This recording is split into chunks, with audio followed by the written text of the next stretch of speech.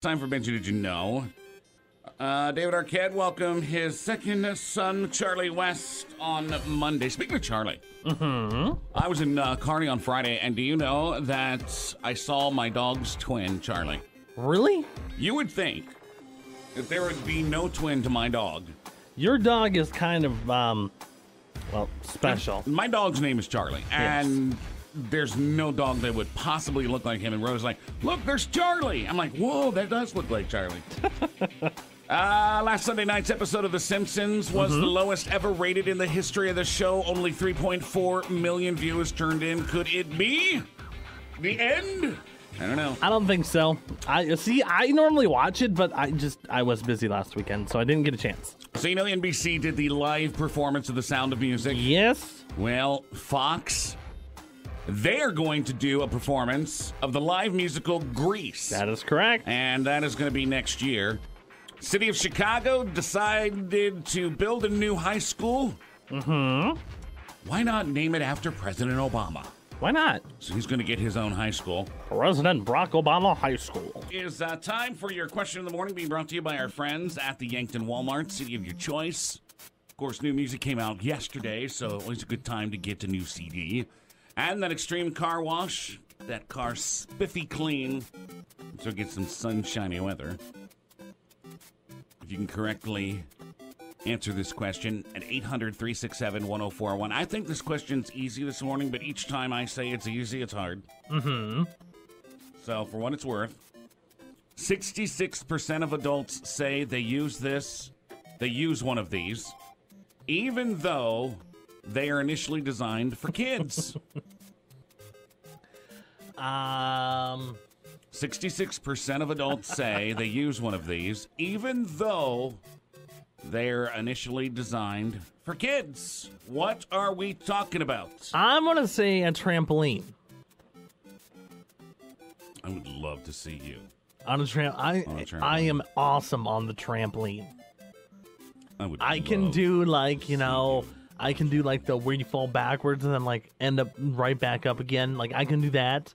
Can't necessarily do flips. When you're on the trampoline, do you hear the trampoline going, ouch, ouch, ouch, ouch? No, but I do hear the nice snap of when it breaks. There goes another spring. It's okay. That's what my trampoline does. 66% of adults say they use one of these, even though they initially are designed for kids. What are we talking about? Hi, question of the morning. Do you have an answer? Yeah, hi. Is it a game console? A game console. Do you have a game console that should be for the kids? Yeah. Yeah. Xbox. Yeah. Is it game console? Nope, sorry. Alrighty, thank you. You know, interesting enough, I was actually playing my Nintendo 64 last night. Question of the morning. Do you have an answer? I'd say an Xbox or PlayStation. So a game console. Yes, sir. Actually, we just had that answered, and it is incorrect. You want to take another guess? Oh, man. No, that's the first thing that popped into my head, but I'll have to call back if I think of something. 800-367-1041 is the number to call. Now, here a couple weeks back, I went to go buy the girlfriend an Atari system because she really wants an Atari. Could you find one? Well, the place that usually has them didn't have one that day. I've got an online website for you if you're interested. So, I'm still going to buy it for her. Well, I ended up leaving with... Because how awesome is Atari? I mean, you got Pong, you got the doink, doink, doink. Ended up leaving with an NES, so... Maybe I'm coming over. She's been addicted to that. Gee, wonder why. 66% of adults say they use one of these, even though they initially are designed for kids. Hi, question of the morning. Do you have an answer? Is it Ripstick or Pogo Stick? I still like to do the pogo stick, but I tell you what, a fat man on a pogo stick don't look very good. So I go pogo on it and it just stays down. It doesn't come back up. Okay. Is it? Pogo stick? Is it a pogo stick? Nope, sorry, not a pogo stick, but good guess. Okay. All right, question of the morning. Do you have an answer? Electric toothbrush. An electric toothbrush. Yeah, but don't they make those for adults now too? Maybe. I got a couple of those. I know more adults that use the electric toothbrush than kids. I know, right? Yeah. All right, well, let's see. Is it an electric toothbrush? No, sorry, not the electric toothbrush, but a good guess. Thank you. Hi, question of the morning. Do you have an answer? Yes, is it trampoline? You want to go with Benji's answer and the trampoline?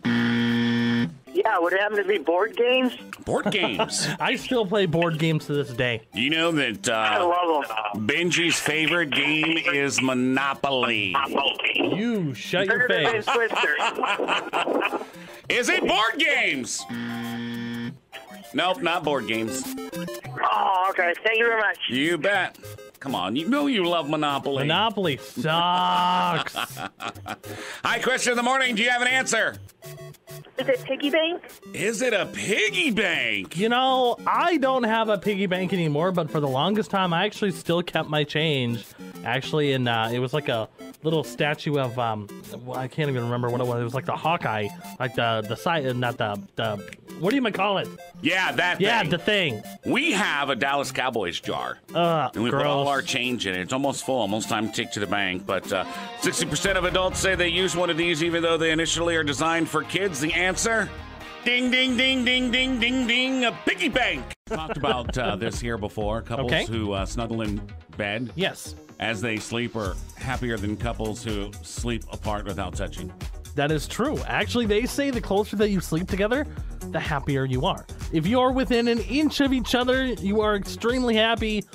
Otherwise, if you roll over on your opposite sides of the bed or whatever, not even facing each other, you should don't pretty think much just end it right there. I don't really think it matters. Really? You Yeah. don't think it matters? Yeah, no, I don't think so. Because, like, here's the deal. My girlfriend has, like, really odd sleeping times, you know? Yeah. Like, yesterday she slept, like, most of the day. Therefore, she didn't go to bed at the same time I did. And I do go to bed at different times than she does because I go to bed much earlier because I get up way earlier than she does. That's true. So that really wouldn't kind of affect us. Yeah, yes and no. But 42% of couples who do sleep back to back. Mm-hmm. There are 31% of couples who sleep facing the same direction. I really don't care which way I sleep. See, my problem Because I is, toss and I turn. and I do the same thing. Like, literally, I cannot sleep anymore. Like, I'm lucky if I don't wake up more than 10 times. They say only 12% of couples sleep less than an inch apart. That means only 12% of people are happy. Well, look at the divorce rate. That's actually probably pretty close. They say that creative people are more likely to sleep on their left side. Now, here's what's really weird. If I take a nap, in the afternoon, I'll sleep on my left side. Really? And at night, I usually sleep on my right side. But then again, you also sleep on the right side of the bed, though. So therefore, you're going to be facing the wall rather than facing your girlfriend. But it doesn't really matter on which side of the bed I sleep. I've slept on both sides of the bed. See, now, so you are not one of those people where you have to have your side of the bed? Well, technically, yes. But it doesn't really matter. I want to know, how many people actually have their, like, one side of the bed? Like, I want to know that statistic. How many people have to have that one side? On her side of the bed, and I got my stuff on my side of the bed. See, and that's... But we can switch. See, I've never switched. Even now that I don't have a girl living with me, I still sleep on the same side. She tells me we should switch all the time. Time for Benji Did You Know? And Craig Ferguson. Yes. He announced he is leaving the Late Show in December after 10 years of hosting. He announced it last night. Yep.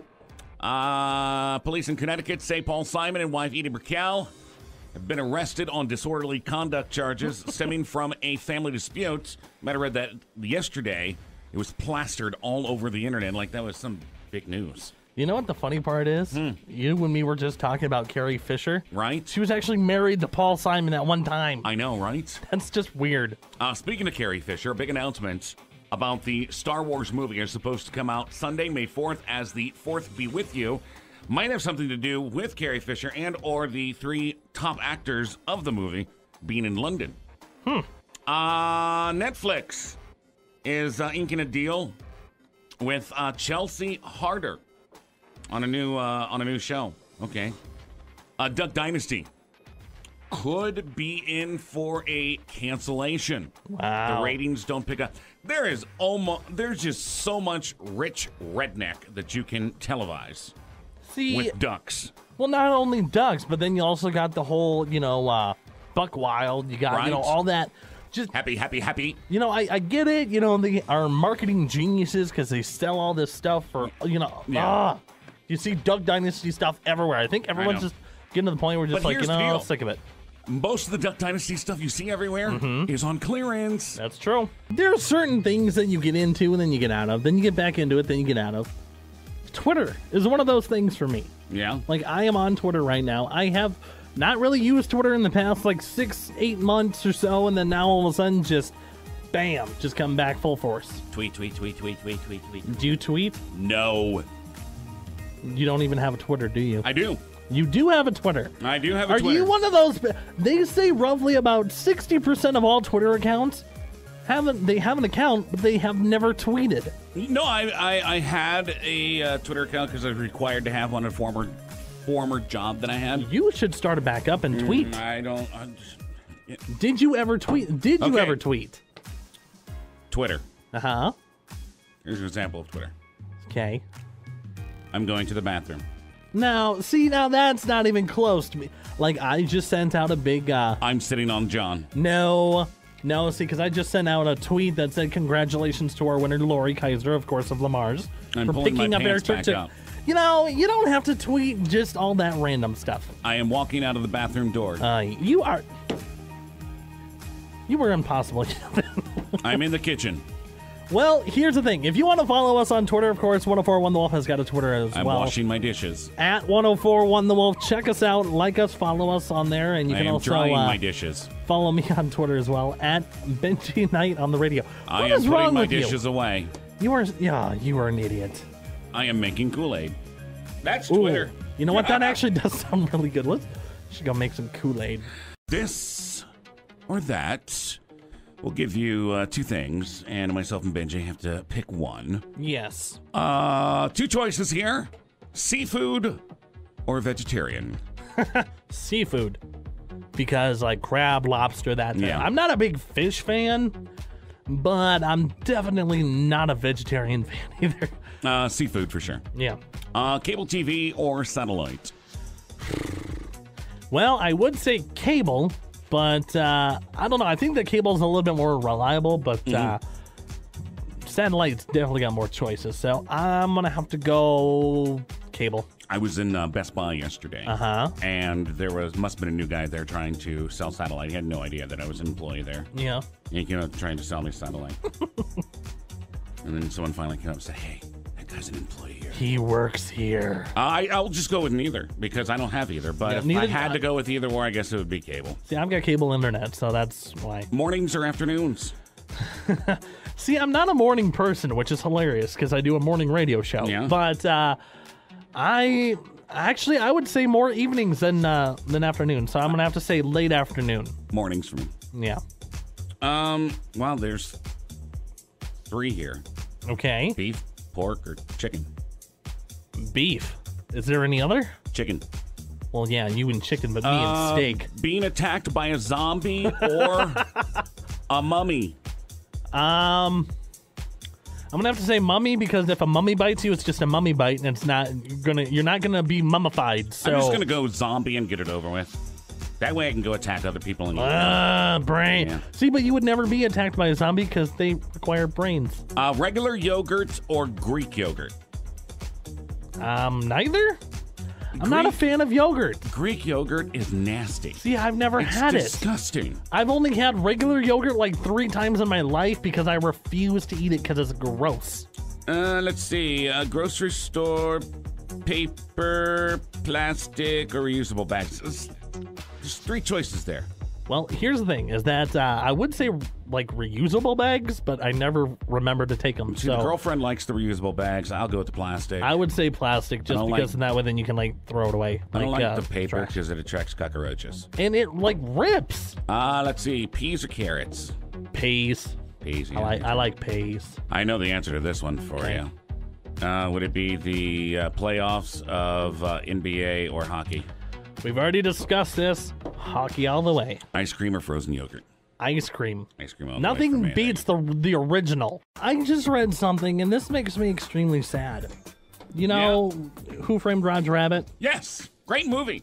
Unfortunately, bad thing this morning was the fact the guy that played Eddie Valiant, yes, of course, named Bob Hoskins, passed away this morning at the age of 71. Yeah. Sad day. Yeah.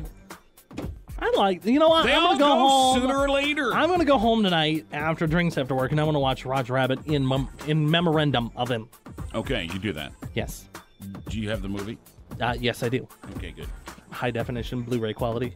Good, because if you didn't have Blu-ray, it would be totally unworth it. Yeah. That's what makes me a movie snob. It has to be high def. Chance to win some fabulous tickets. We're talking tickets to check out WeFest and Winstock to fabulous artists like Toby Keith, Rascal Flatts, Jared Neiman, Billy Currington, Daniel Bradbury, Zach Brown Band, Florida Georgia Line, Jason Aldean, Brad Paisley, just to name a few. That's just a handful of the fantastic artists you can check out. And all you need to do is be a Wolf Club member. That's it. Boom. Very simple. Text the word Wolf, W-O-L-F, right now to 77,000, W-O-L-F, Wolf, and join the text club. You can win a pair of tickets to either Winstock or WeFest, or better yet, you can win tickets to both. Huh. And all you got to do is be a Wolf Club member. If you already are a Wolf Club member, then you're entered to win. It's that simple. If you don't know if you are a Wolf Club member, then text the word Wolf. That's it. There's 77,000. It's that simple. Yeah. That's all. And then sit and wait for us to call you. Because we're going to do that sooner or later. Wolf, W-O-L-F, text it to 77,000 right now. Become a Wolf Club member. I tell you what, becoming a Wolf Club member, it is the greatest country club in the world. You know, the best part is that not only they're going to get some good things, but then also we're going to be giving some giveaways via the text club as well. So join right now. Great club contests and great offers from the Wolf Club. Again, all you got to do is be a member. WOLF. Text that right now to 77,000. All right, it's time for your Duty Head story of the day. It goes to Gwyneth Davies, 47, or I'm sorry, not Gwyneth. Garth. I am going to learn how to Garth. read. See, here's the deal. I've never taken the Hooked on Phonics out of the box yet. You know, maybe you need to. It's an Arizona man who had his music collection and stereo taken away after ignoring a noise ban. See, he angered his neighbors in the development by repeatedly blasting Celine Dion's My Heart Will Go On, James Brown, Love Machine, and the theme song to Toy Story during an afternoon and evening hours. Ignoring the, rules of a noise ordinance, continuing to play over and over and over again his three favorite songs. Finally, the police were called. They stepped in and seized all of his equipment, including his PlayStation 3, TV, speakers, and numerous DVDs and CDs. Oh. Exactly. That's what you get, Garth. You know, I'm not going to lie. I remember one time I had, it was my home stereo. And I guess it was a little too loud, and my neighbor called the police on me. Yeah, I've only had that happen once, but it was with a DJ system. And I went and I got my DJ system with my big subs, and I hooked it up. Yep. And I turned it on. And I pissed my neighbors off something stupid, and I just did not give a damn. I had the cops called on me on a Sunday afternoon at 5 p.m. during the summer. It was impressive. The Morning Howl soapbox this morning. So what do you think? What do you think should happen to this guy? Do you think that he should be forced to actually sell the team and not be a part of the NBA anymore? Do you think that is maybe that's a little bit too harsh? Do you think that maybe he should be able to keep the team and then just have a huge fine that should be penalized with this whole entire thing? Or do you think that, since he was recorded without knowledge, that it was kind of a private conversation, that you don't think that anything should really happen to him and that, this is kind of violating, his rights? Okay, this guy right here, first off, is, I don't even know how to describe him, but not only does he have a girlfriend, he has a wife. So, obviously, whatever. Does his wife know he has a girlfriend? Supposedly, but then again, she's also been kind of, trying to sue this girl because the fact that, he's been buying her all this stuff. Well, supposedly they've been together for 4 years, but him and his wife have been married for a long, long time. But the funny part is that his girlfriend is actually mixed race. Sounds like his girlfriend is she's a Latina. Date other people as well. She's a Latina, and it's and he said, I don't care what you do. He's like, you can sleep with them. He's like, you can, hang out with them all you want. He's like, just don't post it on, online for other people to see. And he's like, and don't bring them to my basketball games. And I do believe as Americans that we are a little bit overly sensitive on certain things. Yes, we are. On certain things. I'm not saying that he did the wrong thing. He did not use racial words. But then again, also in the business that he works in, though, I mean, this guy was actually up for, he was going to be getting, a humanitarian award from the NAACP. The NAACP, right. There we go. Understand. Yeah. So he was supposed to be getting that, and now they're taking back the award, saying, nope, we're not going to give it to him after all these remakes. Sponsors are dropping. Sponsors are dropping the team, so on and so forth. So the question is, do you think that he should be ousted? Do you think that he should be forced to actually sell the team? This isn't the first person that has all this money and ownership that has not said something in reference to this. This is what the funny part is that supposedly this is a very well-known fact from where he's from, that he is this way. I wanted to comment on the Clippers thing. Yeah. Hey, I don't think anything should happen with him because they'll be violating his First Amendment rights to actually be able to say what you want to say when you want to say it. The thing is if he was at a press conference, it'd be one thing. He was talking to his girlfriend at home. Right. That is exactly on the money what he said.